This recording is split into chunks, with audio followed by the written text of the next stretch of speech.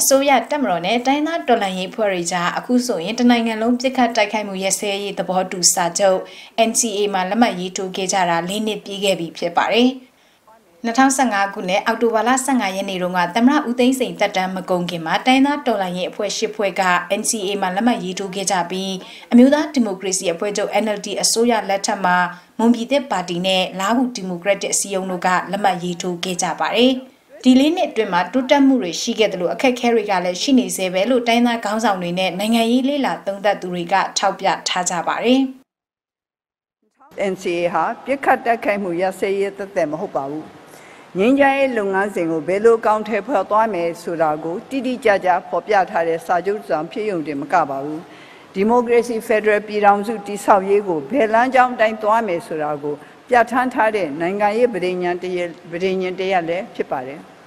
ကျမတို့မြန်မာနိုင်ငံရဲ့သမိုင်းကြောင်းတစ်လျှောက်ဖက်ဒရယ်ပြည်ထောင်စုတည်ဆောက်ချဖို့အတိအလင်းဖော်ပြထားတဲ့တစ်ခုတည်းသောစာချုပ်လည်းဖြစ်ပါတယ်။မျိုးသားပြန်တဲ့သင့်မြတ်ရေးအမျိုးသားတန်းတူရေးနဲ့ဖက်ဒရယ်ပြည်ထောင်စုတည်ဆောက်ရေးအတွက်အလွန်အရေးပါတဲ့သဘောတူစာချုပ်ဖြစ်ပါတယ်။ဒီကနေ့ကျမတို့ကြားမှာဖြစ်ပေါ်လာခဲ့တဲ့အခက်အခဲတွေဟာ NCA စာချုပ်ကြောင့်မဟုတ်ပါဘူး။ NCA စာချုပ်ကိုအကောင့်ထဲပေါ်ရမှာအားနည်းချက်တွေ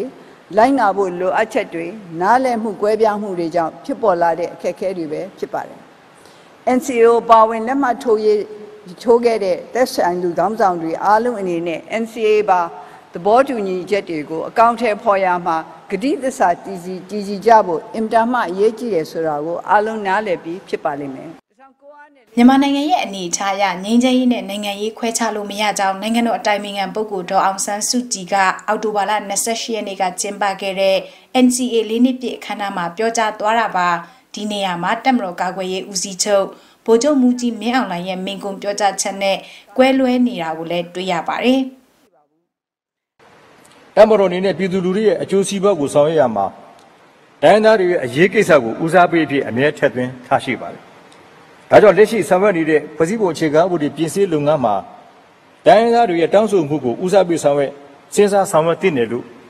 ယူဆပါတယ်။ပြည်သူ့ငြိမ်းချမ်းရေးညီလာခံ27ရာစုပင်လုံဟာတိုင်းသားတွေရဲ့ငြိမ်းချမ်းရေးဆန္ဒကိုဦးစားပေးပြီးဖြစ်ပေါ်လာတာဖြစ်ပါတယ်။ဒီလိုဆောင်ရွက်ရမှာငြိမ်းချမ်းတဲ့နိုင်ငံရေးကိုခွဲခြားပြီးမြင်တာက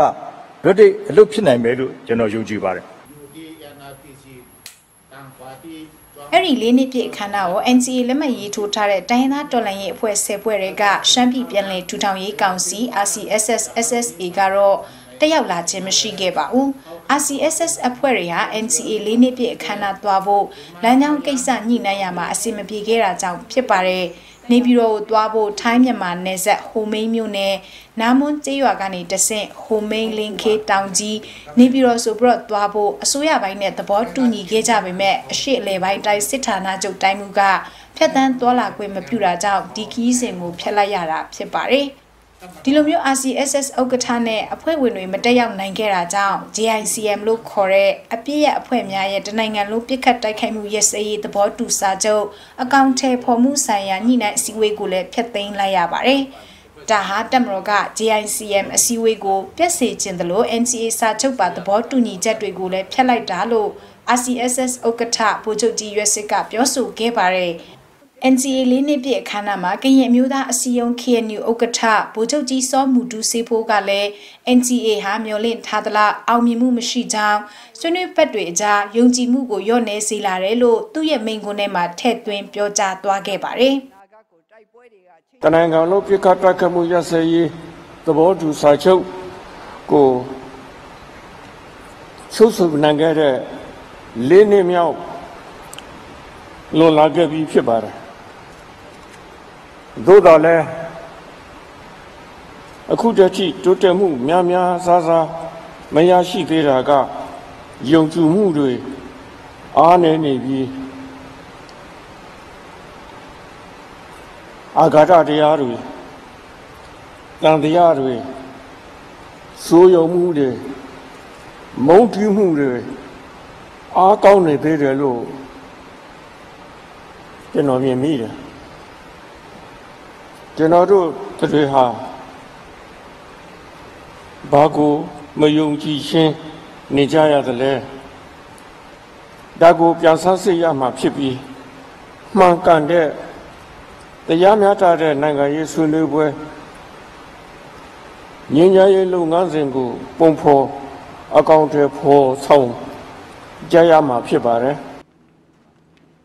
တိုင်းသားဒေသတွေမှာအစိုးရနဲ့တပ်မတော်တို့ဟာအပြစ်ခတ်ရဲစဲအောင်လက်တွေ့မှာဖော်ဆောင်နိုင်ခြင်းမရှိသေးဘူးလို့လည်းအပြစ်ရဖွဲ့တွေကထောက်ပြခဲ့တာတွေလည်းရှိခဲ့ပါတယ်။နောက်ပြီး NCA စာချုပ်ပါအချက်တွေကိုအကောင့်ထဲမဖော်နိုင်သေးတဲ့အပြင်တည်တံ့ခိုင်မြဲတဲ့ငြိမ်းချမ်းရေးရရှိဖို့ဆွေးနွေးဘက်တွေအကြားတစ်ဖက်နဲ့တစ်ဖက်ယုံကြည်မှုရရှိဖို့အဓိကလိုအပ်တယ်ဆိုပေမဲ့လည်းလက်တွေ့မှာယုံကြည်မှုကိုထိပါစေတဲ့ရော့နှဲစေတဲ့ဆောင်ရွက်မှုတွေသာ၄နှစ်တာအတွင်းမှာရှိခဲ့တယ်လို့တိုင်းသားတွေကထောက်ပြထားကြပါတယ်။ကျွန်တော်တို့ပုံကြီးမှန်းချက်တစ်ခုဖြစ်တဲ့ဒီနိုင်ငံကိုတည်ကျင်ခြင်းနဲ့အေးချမ်းခြင်းနဲ့ပြီးတော့ဖွံ့ဖြိုးတိုးတက်ခြင်းနဲ့ဆိုတဲ့အခြေခံကတော့ကျွန်တော်တို့အားလုံးမှာအတူတူပါရှိပါတယ်။အဲ့အတွက်ကြောင့်ပဲဒီငင်းချိုင်းရဲ့အစပြိုးတစ်ခုဖြစ်တဲ့အပြစ်ခတ်ရစရေးကိစ္စတွေဆောင်ရွက်လာတာပါနော်။ဆိုတော့ရေပုံရအားဖြင့်အပြစ်ခတ်ရစရေးသဘောတူညီချက်တို့ NCA လို့ဒီတနိုင်ငံလုံးဆိုင်ရာသဘောတူညီချက်တို့ဆိုတဲ့အခြေခံတွေရေပုံရအားဖြင့်သဘောတူနိုင်တဲ့ပဏာမအဆင့်သဘောတူညီချက်လို့ပြောလို့ရပါတယ်။ဒါပေမဲ့ဒီပုံကြီးမှန်းချက်ဖြစ်တဲ့ဒီနိုင်ငံကိုအေးချမ်းအောင်သွားချင်တယ်ဆိုတဲ့အခြေခံကိုအသေးစိတ်ဆွေးနွေးတဲ့နေရာမှာကြတော့ကျွန်တော်တို့ကြားမှာမတူညီတဲ့ဒီသမိုင်းကြောင်းရအခြေရတဲ့ကြောင်းတော်လည်းကောင်းကျွန်တော်တို့မတူညီတဲ့အစိုးရဆက်ဆက်ရဲ့ဒီပုံသွင်းမှုတွေကြောင်းတော်လည်းကောင်းကျွန်တော်တို့ကြားမှာကွာဟမှုတွေအကြီးမားရှိပါတယ်ဆိုတော့ဒါကြောင့်ဒါကတော့ငင်းချမ်းရေးလုပ်ငန်းစီရဲ့ပြည်ဆုံဆွေးနွေးမှုတွေမှာဒီလိုကြည်လေညှိနှိုင်းဖြည့်ရှင်းတဲ့အဖြေရှာရမယ်ဆိုတာကဒါဘောတော့ပါပါတစ်ခုပါပဲကြားထဲမှာကျွန်တော်တို့ညှိနှိုင်းရမယ့်အပိုင်းတွေရှိပါတယ်အစိုးရလည်းသူ့အပိုင်းနဲ့ဆိုလို့အကြောင်းနဲ့ပြောရှိမှာပေါ့နော်ဒါပေမဲ့ဘာပြောကျွန်တော်တို့ကတော့နပိုလကသူက NCA ရဲ့အနိတရကလည်းဒီကျွန်တော်တို့ဒီမိုကရေစီနဲ့ဖက်ဒရယ်စနစ်ကိုအခြေခံတဲ့ပြည်တော်စုစနစ်ကိုကျွန်တော်တို့ကနိုင်ငံရေးဆွေးနွေးပေါ်ရလက်မြန်နဲ့အညီဆောင်ရွက်တဲ့ခုဆိုတဲ့ကိစ္စပါ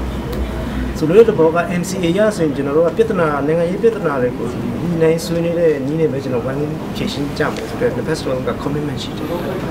နောက်တစ်ပိုင်းကလည်း NCA ထဲမှာကလည်းခုနပြောလို့တပ်ပိုင်းဆရာတို့ပြခတ်တိုက်ခိုက်မှုရစေးဆိုင်ကိစ္စတွေလည်းပါတယ်။ဆိုတော့ဘာပဲပြောခြုံလိုက်မယ်ဆိုရင်ပေါ့အရင်ထက်ဆိုင်တော့အများကြီးကျွန်တော်တို့ဘက်ကတော့အပြုတ်တဘောဆောင်တဲ့တိုးတက်မှုတွေရှိတဲ့တလောက်ရှိပါတယ်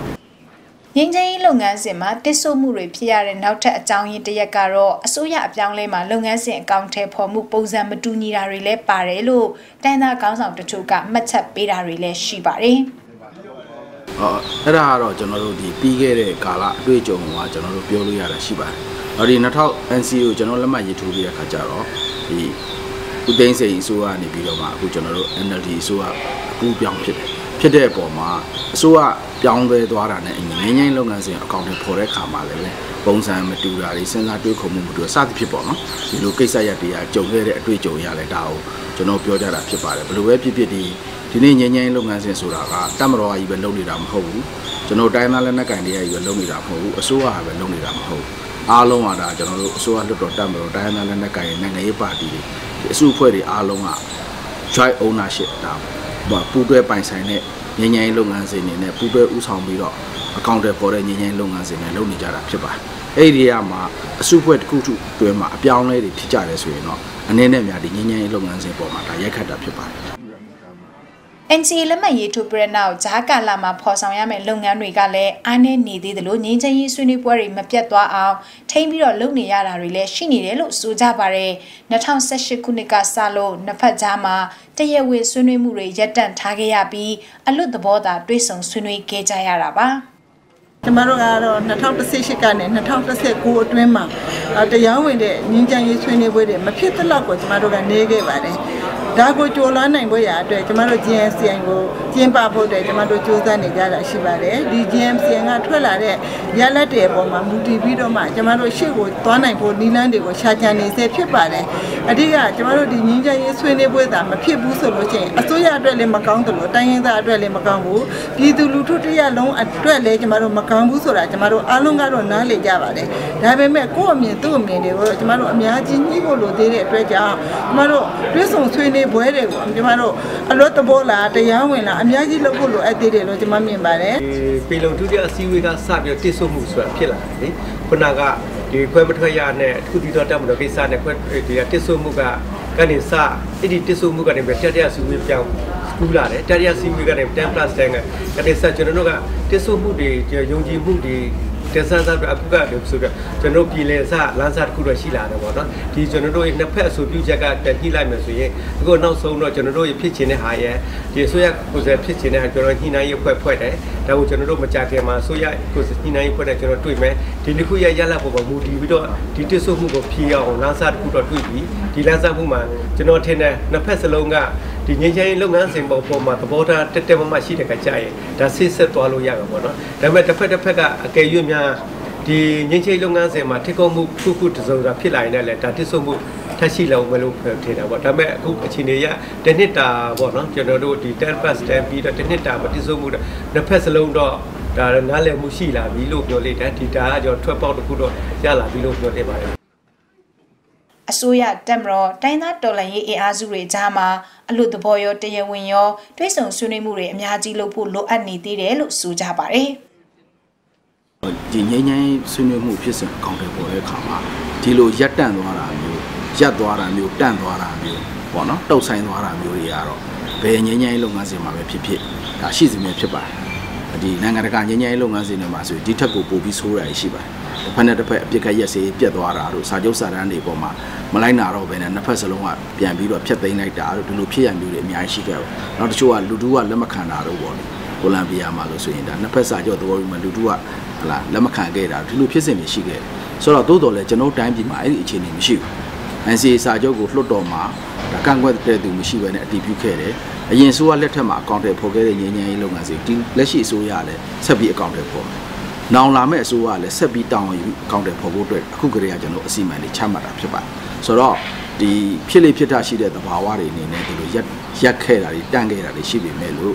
ဘာပဲဖြစ်ဖြစ်ကျွန်တော်တို့ကကိုယ်ပြည်တော်စုအကျိုးစီးပွားကိုကြည့်ပြီးတော့အားလုံးကကျွန်တော်တို့လက်တွဲပြီးဆောင်ရွက်နိုင်မယ်လို့ကျွန်တော်ပြောနေတာပါငင်းချင်းလုပ်ငန်းစဉ်နဲ့ပတ်သက်ပြီး NCA သဘောတူစာချုပ်ပါလုပ်ငန်းစဉ်တွေမျှော်လင့်ထားသလောက်အောင်မြင်မှုတိုးတက်မှုမရရှိသေးတာဟာအဓိကကတော့အချင်းချင်းကြားမှာယုံကြည်မှုတွေလျော့နည်းလာတာကြောင့်လို့အားလုံးကထောက်ပြထားကြပါတယ်။သိကြတာကတော့မြန်မာနိုင်ငံရဲ့နှစ်ပေါင်း80ကျော်ဖြစ်ပွားခဲ့တဲ့ပြည်တွင်းစစ်မီးငင်းချမ်းရေးအတွက်တနိုင်ငံလုံးပြစ်ခတ်တိုက်ခိုက်မှုရစရေးသဘောတူစာချုပ်ဖြစ်တဲ့ NCA စာချုပ်ကအစပြုခဲ့တာဖြစ်လို့ရှေ့ဆက်သွားရမယ့်လုပ်ငန်းစဉ်တွေအနေနဲ့ NCA ကနေသွေးဖယ်သွားတာမျိုး NCA မဟုတ်ပဲတခြားတစ်ခုခုကိုဖော်ဆောင်တာမျိုးတွေမဖြစ်ဖို့လိုအပ်တယ်လို့အားလုံးကယုံကြည်ထားကြတယ်လို့ဆိုကြပါတယ်တစ်ဆိုမှုတွေကွဲလွဲမှုတွေညှိနှိုင်းမရသေးတဲ့အချက်တွေ NCA စာချုပ်ပါအချက်တွေကိုချိုးဖောက်နေတာတွေရှိနေကြပေမဲ့လည်းတိုင်းသားတော်လှန်ရေးအဖွဲ့တွေရောအစိုးရတက်မတော်အားလုံးဟာ NCA စာချုပ်ပါချက်တွေကိုအကောင့်ထဲပေါ်သွားပြီးတော့ဖက်ဒရယ်ပြည်ထောင်စုတည်ဆောက်ရေးကိုဆက်လက်ကြိုးပမ်းသွားကြမယ်လို့ပြောဆိုနေကြဆဲဖြစ်ပါတယ်ရှင်။